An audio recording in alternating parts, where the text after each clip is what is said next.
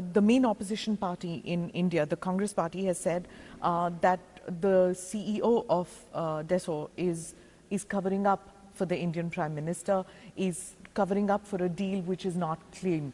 And he said, in short, he just said, used the word liar. He accused you of being a liar.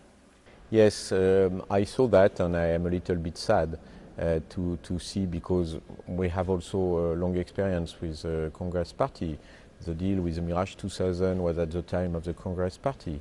Mrs. Gandhi, the first deal with India in 1953 was also with Nehru, and they are honorable prime ministers at that time, and we have been working with India.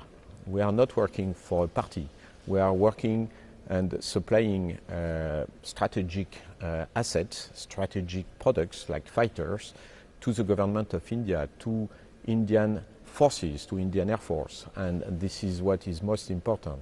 I don't lie. The truth, everything I declared before, all the statements I made are the truth.